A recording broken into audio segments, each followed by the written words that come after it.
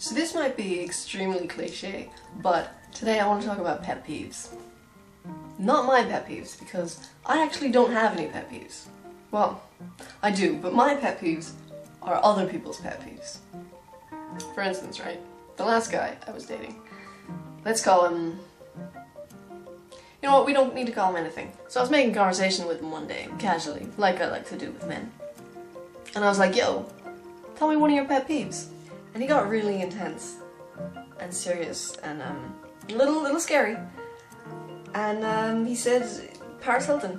And then he proceeded to go into this big rant about how Paris Hilton stands for everything that is wrong with the world today. I would have thought that war and poverty and disease is what is wrong with the world today. But no. He convinced me that it is in fact Paris Hilton and her chihuahua. This is why I date, to find these things out. The guy before that, he had a really big issue with people eating bananas around him. Though I don't know if it was specifically me eating a banana around him or people in general. I didn't feel like it was appropriate to ask. So the first time it happened, I took out my banana. Because I love bananas. In fact, I keep a banana on me at all times because they are just the perfect snack. So no, I take out my banana and peel it. And he freaks out. He's like, okay, you need to put that away right now before I throw up. He's like, I'm sorry, I just can't stand when people eat bananas around me. Maybe I wouldn't have minded so much if he hadn't have then proceeded to take out his own banana and eat it whilst telling me the health benefits of eating a banana. I just date the most wonderful man. But yeah, I mean, I have to have some pet peeves myself. Let me think, okay. Do I have any pet peeves?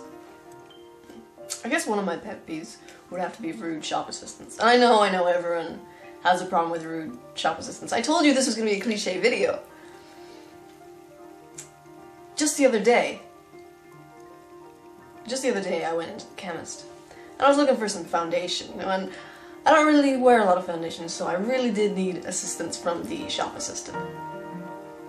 So I went to her and I was like, yo, I need some foundation just to cover up some blemishes, you know, freckles.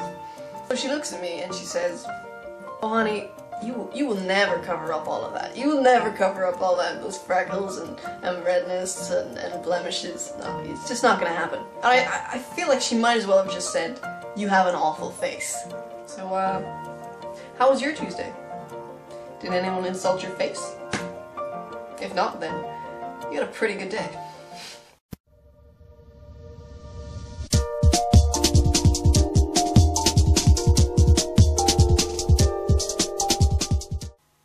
I feel like I just said the word banana way too much in this video.